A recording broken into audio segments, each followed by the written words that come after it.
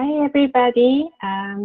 This presentation is an introduction to in vitro-based, physiologically based pharmacokinetic modeling with a special attention to applications to in vitro-based inhalation toxicity testing.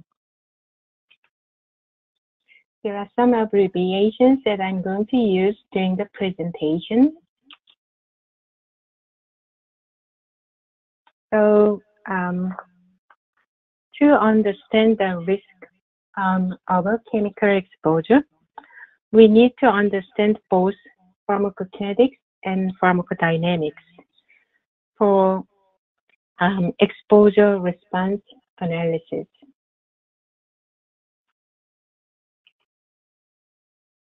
In the continuum of exposure response relationship, PBPK model links the external exposure to the internal exposure. And the streams of data from new approaches and methodologies in the 21st century toxicology can be translated to in vivo exposure for risk assessment using PBPK as a quantitative bridge. What is a PBPK model? So PBPK model is a mechanistic pharmacokinetic model.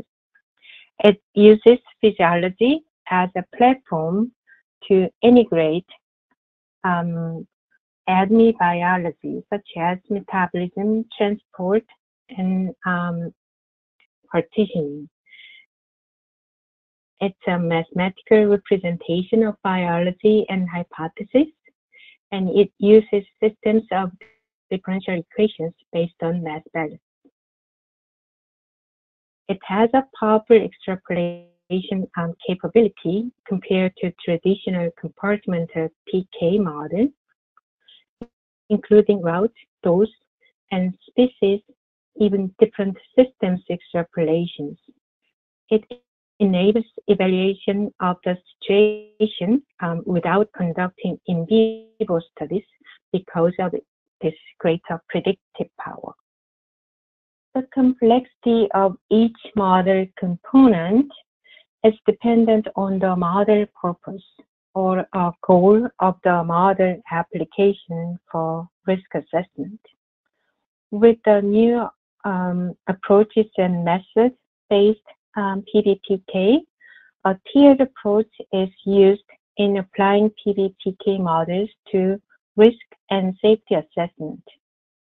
Model parameterization is the one largely supported by new kinds of data, in vitro data, in modern toxicity testing, particularly for metabolism parameters. For inhalation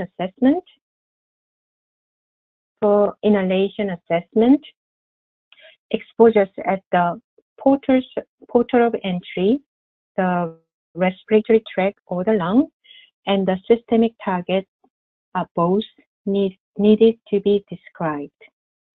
For the portals of entry part, deposition in the respiratory tract in different parts, diffusion and transport of the material through the pulmonary cells, and exhalation back to the air, as well as metabolism in the pulmonary cells, different type of cells, and finally the translocation to systemic circulation site are described in the lung part of the model. The pulmonary deposition models, such as MPPD and CFT models, are often used to describe regional deposition of the inhaled agent in the respiratory tract to increase the accuracy of the regional deposition and the predicted dosimetry within the respiratory tract. Pulmonary metabolism is very important as it determines the respiratory tract toxicity if the mode of action involves metabolic activation as well as the bioavailability to systemic circulation and the forms of active entity to be delivered to the systemic side.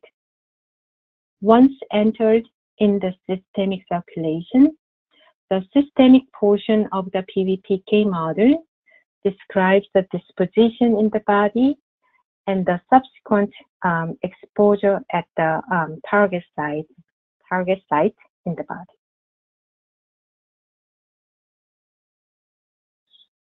More details about the two exposure sites described by inhalation PBPK models.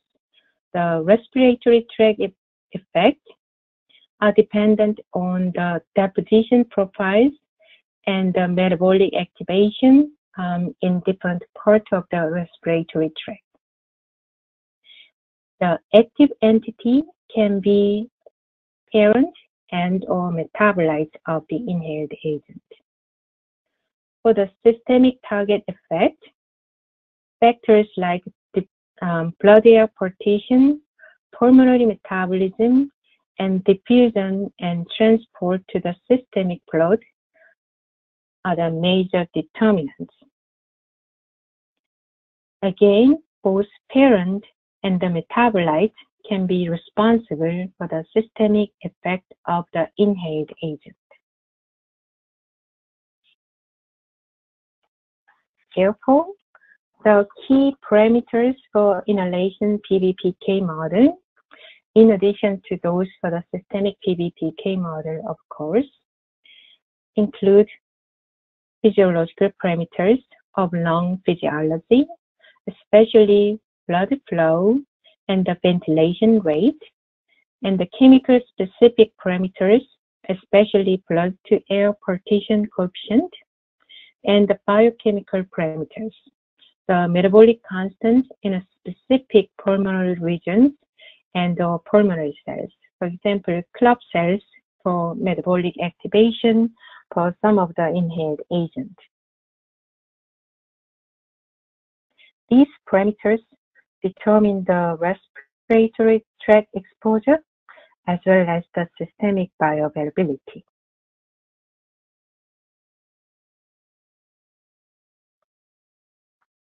For screening and prioritization purposes, we have a way to rapidly estimate systemic exposure to inhaled agent using only a few but key determinants of systemic exposure of inhaled agent.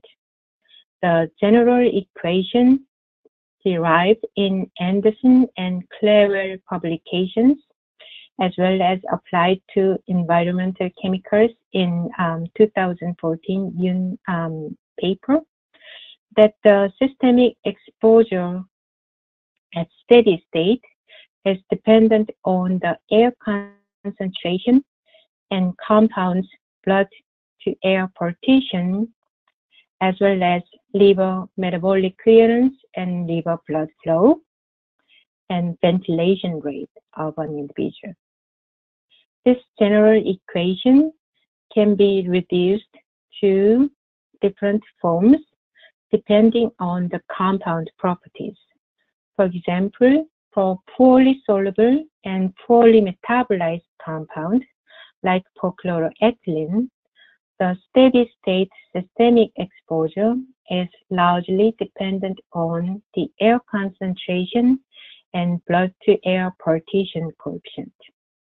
On the other hand, for soluble and extremely well metabolized compound, like isopropanol, you can see the major determinants of the systemic exposure as ventilation rate and the liver blood flow, along with the air concentration.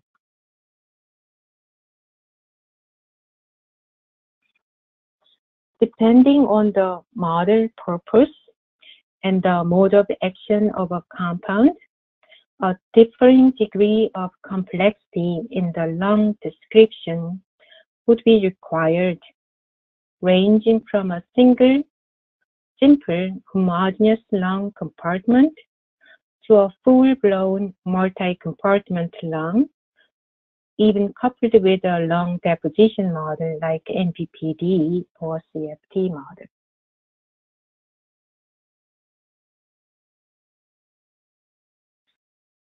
Here are some examples showing different degrees of complexity in lung descriptions in inhalation PBPK models.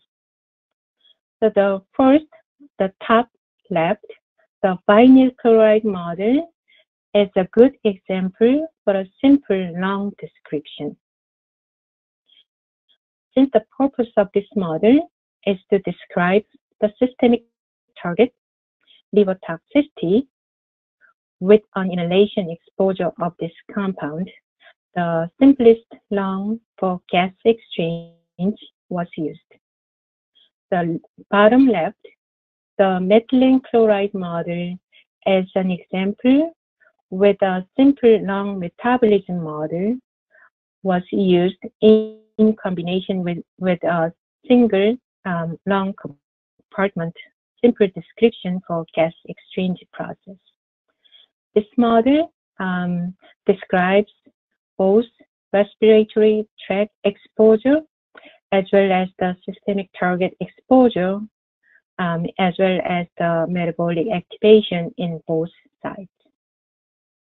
The styrene model includes the multi-compartment respiratory tract model, including regional metabolism of this compound and the systemic delivery of the parent and metabolite to the body. The naphthalene model shows an advanced version of the styrene multi-compartment model approach in combination with the CFD model. This is an example showing a hybrid CFD-PBPK model. On the figure, the left side represents the CFD part of the model. The predicted lung deposition profiles incorporated into the respiratory tract model within the PBPK model. Additional biological and chemical processes details may need to be included depending on the properties of the inhaled agent and their mode of actions.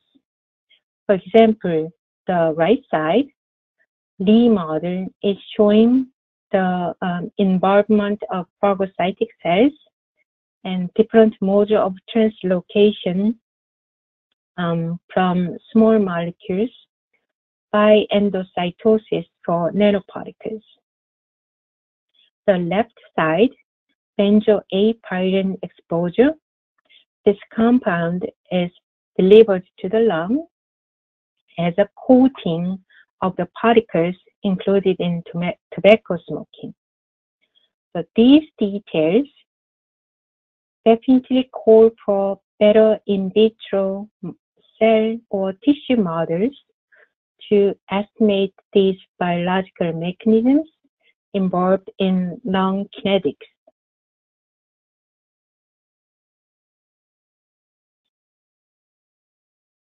Additional example is soluble metal nanoparticles delivering metal ions because of their dissolution in the lung and pulmonary phagocytic cells.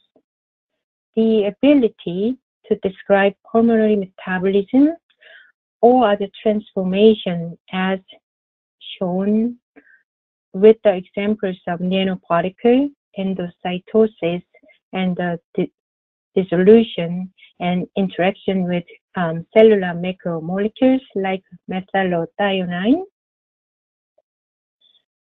is important to be described in the inhalation PBPK models because they can significantly influence the accuracy in the estimated respiratory tract exposure and the systemic delivery and subsequent exposure in the systemic tissue. And these details definitely affecting the possible AOP pathways that can be initiated by the inhaled agent.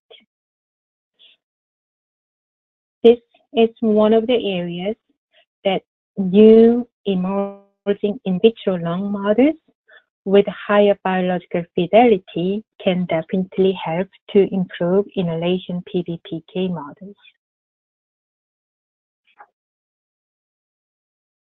In vitro-based PBPK models have already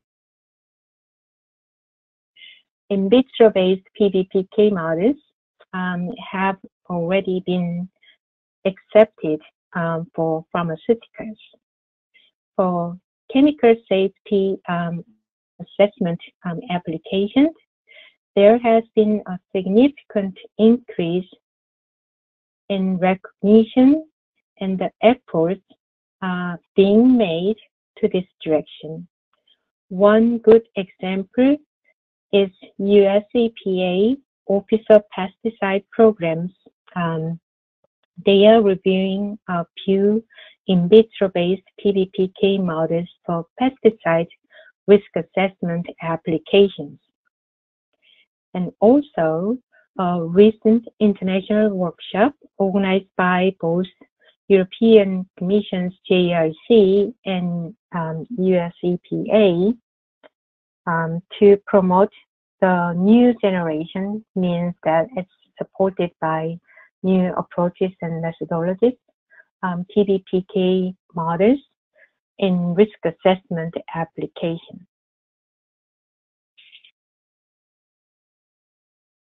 As stated multiple times, definitely there are opportunities, promising opportunities with advanced in vitro lung models for inhalation in vitro-based PBPK models.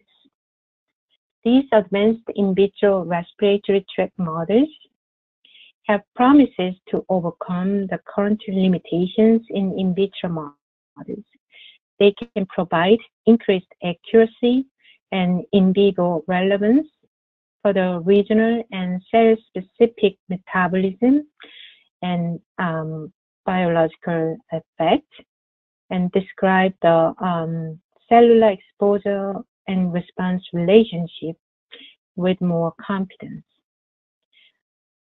As the in vitro lung models become more and more complicated to increase the in vivo relevance, it is now essential to combine in vitro kinetic modeling for meaningful IVIVE, especially in vitro air-to-cell exposure description using computational modeling, for example, simulation of air chamber concentration over time and cell partitioning to describe cellular exposure with more accuracy, as well as the in vitro specific kinetic behaviors as exemplified the particle kinetic behaviors as described in the Hindleiter and colleagues, as well as Thomas and colleagues in these days. So the take-home message here is that in the integrated approach, we can see how the PBPK model can serve as a qualitative bridge, integrating different tools and technologies that are emerging in inhalation toxicology, supporting risk-based decisions for inhalation assessment. Thank you.